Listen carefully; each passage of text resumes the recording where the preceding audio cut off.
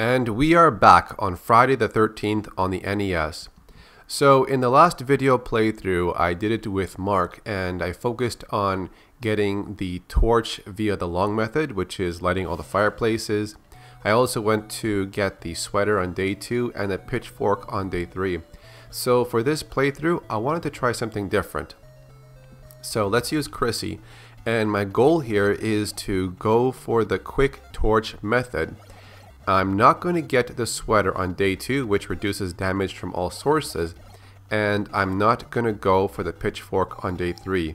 So we're going to get the torch via the quick torch method, but we'll do it in a second. But I have to go and hunt down Jason for a second because the alarm is already off. So let me go defend him one time, so this way I can hold him off for a little bit longer, and that should give me time to get the torch right after this. So right now I only have the knife weapon, which is a small upgrade over the stones or the rocks. It's not a lot of damage, but it'll have to do for now. Oh, I'll get this potion. Alright, so let me go and fight Jason at least one time, and then after that encounter I should have enough time to get the torch via the speed run method, which is actually pretty easy. Okay, here we go. It's pretty simple. It's pretty slow on the first day, unlike day 2 and day 3, but I prefer to fight him indoors because indoors I am guaranteed to avoid damage as long as I can dodge his attacks. Outside, however, it's possible outside, but at the same time it's very tricky. Okay, so let's go outside. Alright, so let's go to the right side over here. Oh, I'll get that potion. Nice, I'm stocking up. Go up here, we'll make a left. I believe I have the key already, so we'll go past over here to this side, and I need to get past the entrance into the lake area. I'll go past that, and oops, this is the wrong place. Let me just get out of here for a second. Okay, here we go. This was the wrong cabin. It's past the entrance over there. It's the large cabin right here. Alright. So we'll make a right, pick up the note, go into the woods. Yes, I'm going to the woods. We'll exit, make a left, then we'll go down the first entrance into the woods. We'll make a right. Oh, potion. Nice. Oh, this is not good. This is not good. Okay, I do not want to fight him outside so early on. We'll go up twice, we'll exit, up again. Make a right, pick up the note. Fire will damage Jason the most. That's true. The pitchfork does the same amount of damage, but it has a faster rate of fire. Oh, another potion. Nice. I got like 4. So we'll go down there, then we'll go down the second path back onto the lake area. We'll make a right, go into the first large cabin, go up, make a left, left again. And there's our torch. Alright. And I did not even light a single fireplace. So there's 2 ways you can get it. Just pick the one you want to use. Alright, so the Jason alarm is off and we are set to go. I got like 4 potions, I got my torch, I'm good. So we're going to stick to Chrissy, just do a 1 character playthrough. I'm going to try my best to avoid all his attacks inside the cabins and try to make it so I don't even use a single potion. Alright, so we're going to go into the boat and whoa, that is 1 attack I cannot dodge. Guaranteed. There's no way you can dodge it. So, that's more unnecessary damage, but it's okay. We're on day 1, it's not bad. I'll make it through here. So, there we go.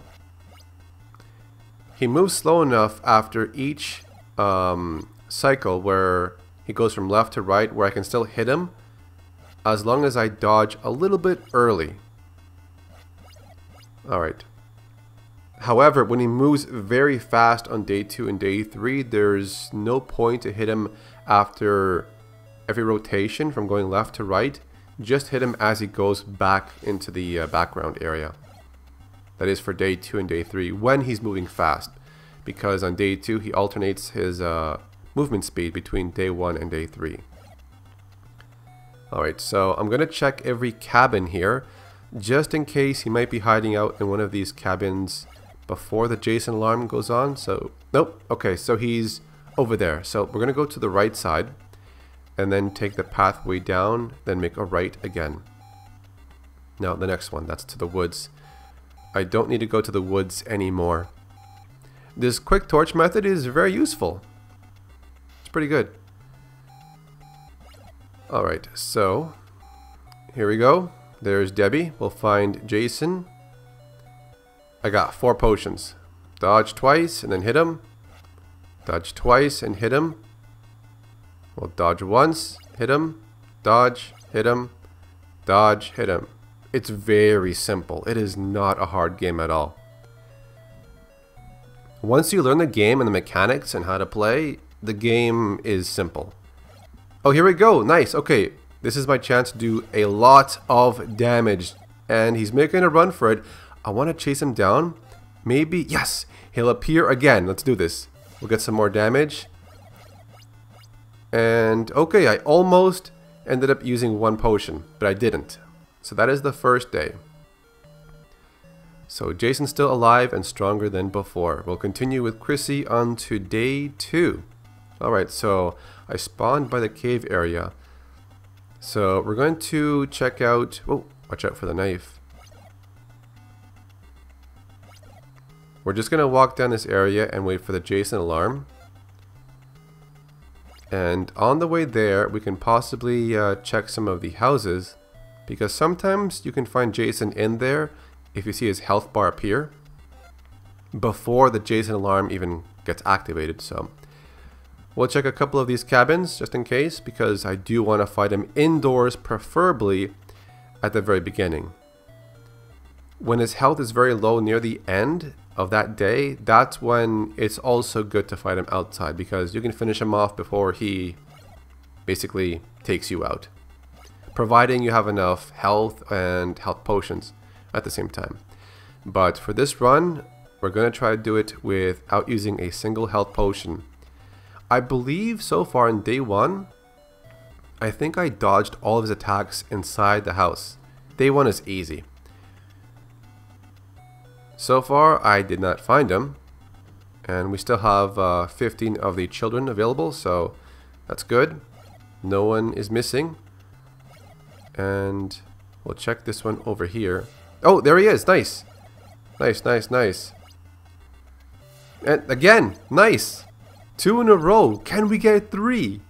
Come on, Jason. Let's do it a third time. Yes, a third time. Here we go. There we go. Oh, I want to see how much health he lost in those 3 encounters. I want to find him. I want to find him. Is he inside? No, he's not here. I want to see what his health is like right now. Where is he? Come on. Where?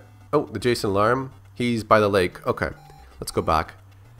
I really want to know how much health I drained off him in those 3 encounters. I want to see. Oh, another health potion. Wow, I am fully stocked. But the goal here, once again, is to not use a single health potion. Oh, unnecessary damage. Whoa, okay.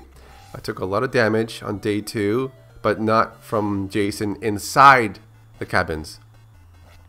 Just dodge, dodge, and hit. Dodge and hit.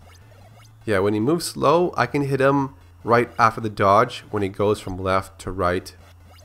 So, and he should be done. Okay, that's day 2. Alright. Day 2 is done. You still haven't defeated Jason, and he's even stronger. Really? So, we skipped the sweater on day 2 from Jason's mother. So, we're going to take a lot of damage when Jason hits us outside. But inside the cabins, I'll be okay. So the goal here is wait for the Jason alarm, and hopefully he's inside a cabin and we don't fight him outside at the beginning of his health bar. Because if I fight him outside at the beginning of his health bar, he's going to do a lot of damage, guaranteed. There are ways you can dodge attacks and still hit him, but it's more trickier outside of the cabins compared to indoors. So I'm just going to check the cabins here. He's not in any of them. We'll go down here and we'll check here. Nope. He is nowhere to be found. If I can find him, come on. Like, I really want to battle him indoors, inside the cabin. Like, I'm really... Whoa! That was some unnecessary damage from the zombie. Oh, here we go. This is not good, but we'll take it anyways. We'll just do whatever damage we can get. Wow, one hit. Alright, we found him. He's inside here. I'm pretty good at dodging, especially on day 3. So I'm pretty confident that I'll be okay. If I can find him... Where is he? Ah, there he is. Look at that turbo Jason. So fast. Just dodge twice when he goes left to right. When he goes back, that's when you hit him. Just play it safe. I've seen people get to this point and they panic. They get hit once and then they lose focus. I'm like, just relax and focus. Just stick to the routine and you're gonna get him. It's simple. Keep dodging twice, dodge twice, and then hit him. Of course, always remember to dodge early before the first attack even starts. That's easy, man. Alright. This is looking good. I got 6 potions. Like, I really want to use the 6 potions, but the goal here is to not even get to that point. I might actually have saved all 15 children, and also, I think I have not gotten hit by Jason inside the cabins yet. Outside, however, is a different story, but inside, I'm really good at dodging. He's gonna go down, I'm telling you. As long as I just focus and keep dodging twice, dodge twice and hit him, dodge twice, just stick to the routine. Yeah, alright. Good, good, good, good, good. This game is easy, man. And it's fun too. This might be my fastest run. Oh, he's outside. This is fine. This is fine. He's nearly finished, so we'll just, you know, yeah, finish him off there. He's done. That is day 3. So that is a full playthrough with one character using no potions and get the torch using the fast method, which is the speedrun method. And also do not get the sweater or the pitchfork. So when I compare the 2 playthroughs I did recently, I think you can also go for the sweater and pitchfork if you really want more enemies to fight or have another challenge. But this one here works out just as fun. I mean, it's a game you can finish within 15 to 20 minutes depending which route you take. But either way, it's not hard. Just learn the mechanics, learn how to dodge, how to get the torch, and you're good. So that's it for this video. Thanks for watching. I will see you guys next time.